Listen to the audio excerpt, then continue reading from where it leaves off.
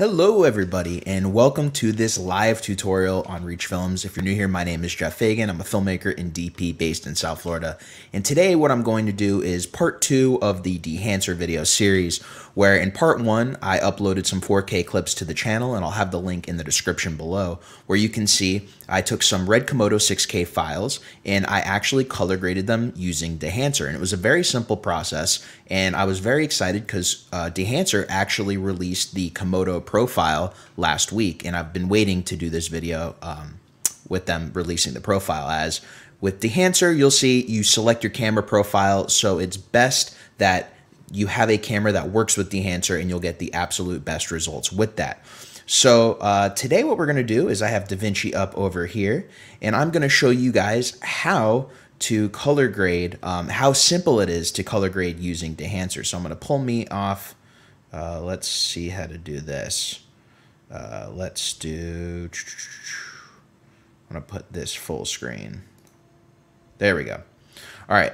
So here we have Dehancer, and Dehancer is a plugin. Again, it's a plugin for Davinci Resolve. And what you're going to do is, I normally use the color tab for Dehancer, as it gives you the options if you're shooting in something like red code, or you're shooting with B-RAW, pretty much any kind of RAW. It gives you the ability to mess with the RAW settings, as you see right here, in addition to doing the color grades in Dehancer. So in order to start, we obviously see we have the log profile right here in red. I'm going to start a new node. It's going to be a corrector. And do note, we are in the color tab of Davinci Resolve. There's another way to do this, but I believe that doing it through the color tab is the best way, as you have all those raw options, like I said before. So right over here on the top right, we're going to go all the way down to Dehancer. Can't actually figure out how to get rid of that old Dehancer that you just saw there. But anyways, so you see it looks a little funky right now, and that's because we did not choose the camera. So right now it just says it's a Rec 709 source. So we are going to choose the camera. We're going to go to red. We are going to select Komodo 6K, and we are going to choose log. Now it has this profile right here, Kodak Vision 3. But before we actually do that, let's bring the ISO up, because this is supposed to be ISO 800. Actually, let's bring it to 1000 just for this purpose. So right here in the profile, now that we have selected the camera, you have the option to choose what film stock you would like to use. Now, the one thing I'm going to preface is that Dehancer works really amazingly well if you are looking for the film stock look. It is not necessarily a one-shop stop for every single kind of LUT that there is out there, but any kind of film stock look, they do really well. And as you can see, this one looks okay. One of the ones I like is the Fuji Superia 200. That seemed to look pretty well. I'm just going to come back over here. All right. So there's a few other things you could do in Dehancer. You'll notice there's some stuff that I haven't even messed with just because I don't want to. There's obviously exposure comp. There's defringe radius. The biggest things on here that you'd want to mess with as a filmmaker is, first, there's halation, which I had a few questions about this in the 4K video. The halation works. You could see right here, I'm going to enable it, and you'll see, you know, there's a little bit of halation right here, a little bit on her skin, a little bit from the light sources. It definitely works. It's not a complete replacement for using filtration on set. However, it absolutely works for halation in post-production. And, you know, you can mess with how much you want, how much you want it to show up. Let's go to amplify. You know, you could just make it show up like crazy. But for my purposes, I tend not to use the halation feature in Dehancer, but it is really useful if you want to have that look in post, especially if you're shooting in something like RAW. There's also the bloom effects, you know, pop it up here. There's the vignetting. The other thing is film breath. Now, when shooting with the red Komodo, especially with shooting at ISO 800, for me, when it comes to the film gain, I guess you could say, the amount of film pattern that's in there, the film breath, I like what's kind of there by default on the Komodo. But if you want to add it, if you're shooting with like maybe a cleaner camera, like you're shooting with like an A7S and it's super clean, not a lot of grain, you want to add that grain in, there are a lot of options to do so through using Dehancer. Now, you also may have noticed I did a corrector right here with the Dehancer plugin. If you're going to do any other color grades, like or color adjustments, I should say, you definitely want to create new nodes and do that after the fact. You want to do that after the Dehancer grade. So that way you're just not messing up with the original Dehancer grade.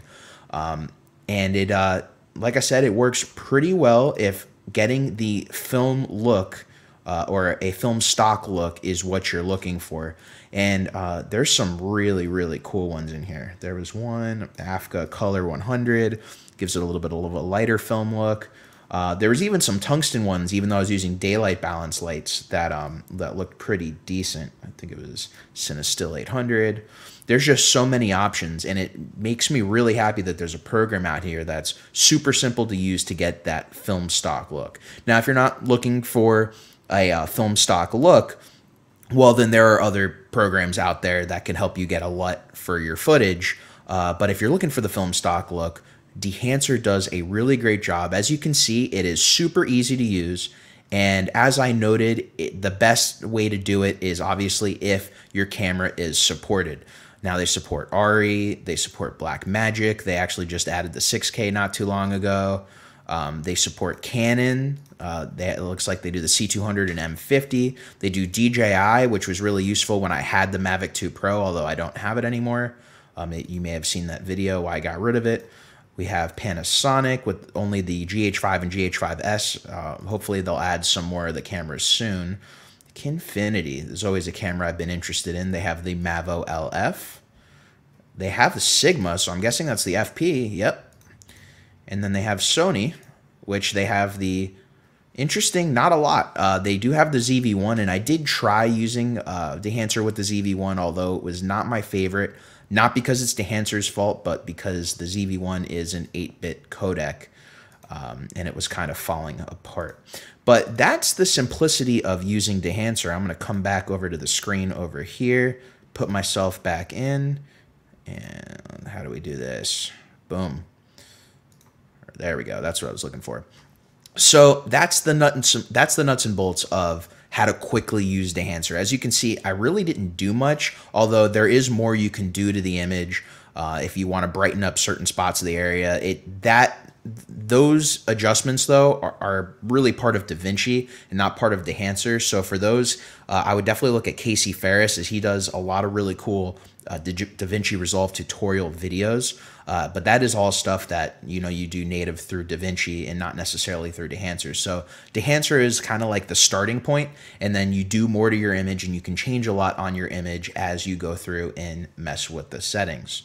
So I did this video today as a live video, as you may notice, just because it's easier to do the screen share, talk, and have it all in one, which is why I added the 4K footage from the Red Komodo in a separate video, which again is in the link below. So if you want to kind of see what various looks from the Red Komodo look like using Dehancer, I have that in the link below, and I'll probably put a card in as well.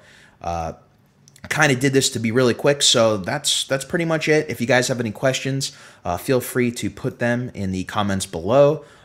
Figured it's pretty straightforward. That's why I really like Dehancer. So until next time, if you guys got knowledge out of today's video, please make sure to hit that like, subscribe, and notification bell.